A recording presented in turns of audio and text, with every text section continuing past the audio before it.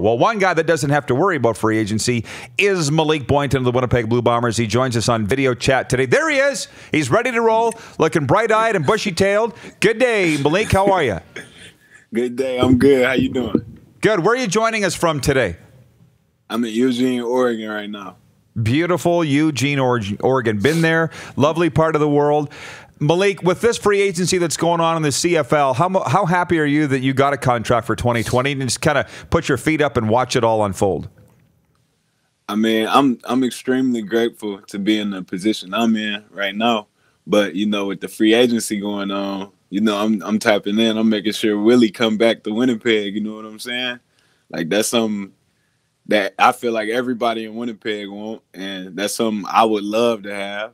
So I'm still tuned in to the free agency, but I'm definitely grateful and thankful. Well, Willie is the number one guy that we're all watching and we're waiting. And you probably saw this morning that he says maybe he'll let his daughter decide for him because he's having such a tough time. Have you tried to influence him at all, Malik?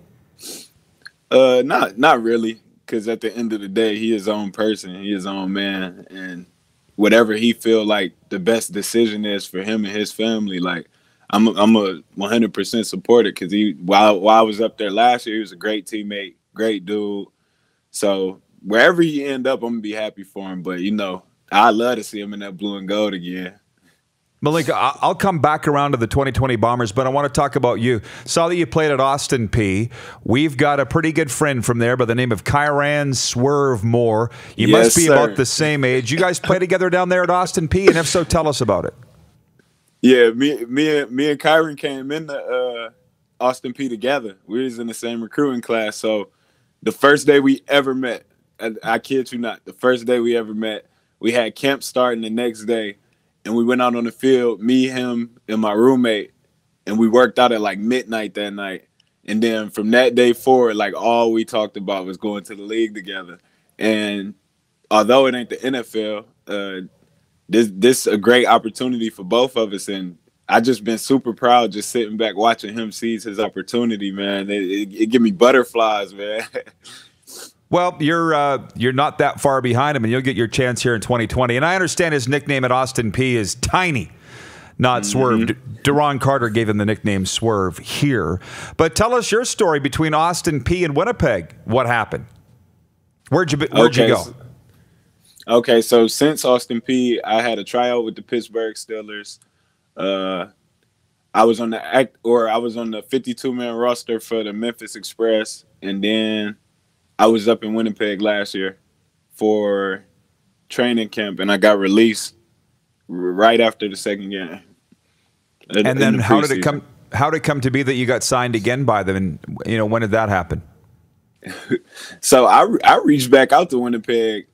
I'd say closer to like November, maybe. And then I ended up going on the CFLPA agents list. And, you know, I signed with my guy Fred, and Fred make things happen. I don't know if y'all know too much about him reporters and stuff, but I know the athletes got a lot of respect and admiration for Fred and what he does for him. So he made it happen. I couldn't be more grateful for him. What's Fred's last name? I don't know how to say it. See, that's why I ain't say it. It started with a W, though. It's like wine. I don't know. I can spell it for you, though. My producer Clark's telling me in my ear, Wine Rock. We'll look it up. I have no idea who he is, but apparently he's a magic man. So Magic 2020 with the Winnipeg Blue Bombers. Our analyst here, Mike Abu-Meshri, can put the camera on him for a sec, guys. He's Bomber alum. He's expecting a blow-up of the Bombers. You said that, right? That this 2020 Bomber team will look nothing like the team that won the Grey Cup in 2019. That's what I've been calling it, but I also called them to win the Grey Cup and then blow it up after they won it. I've been calling that for a year, maybe 2 years. So talk to us about the 2020 Blue Bombers, Malik, and what should we expect? I mean, we got a lot of work to do. It's a target on everybody's back. And first and foremost, I got to handle what I got to handle so I can be a part of it, you know. But 2020, just knowing the coaches at Winnipeg and how the organization is ran, like, they're going to always be contenders. We're going to always be contenders. We're going to work, and we're going to be in the mix, and we're going to pray that everything fall into place, and we back where we were last year. You know, your story, just before we let you go, because this is the important part, it reminds me a little bit about, I was with the Riders kicker on the weekend, Brett Lowther, and he said he'd been through so much personally in his life that anything that happens in the football field now won't faze him, because he had a tough past, and people probably wouldn't know that if you didn't know Brett. But you've had a tough past too, Malik. Is that how you look at the game of pro football and life, is that you've been through the worst or not? You talk about your story that way. I feel like my story just made me understand like all pain is relative, you know, emotional, mental, physical, it's all relative. So me losing my mom at a young age may affect the next person the same way if they lost their dog. You know what I'm saying? Like you can't put a gauge on like you step back and you're like, oh, he lost his mom. That's a big thing. But it's like when they say the things you go through, you can grow through. I firmly believe that, because things can always be worse. Always. Like I'm healthy.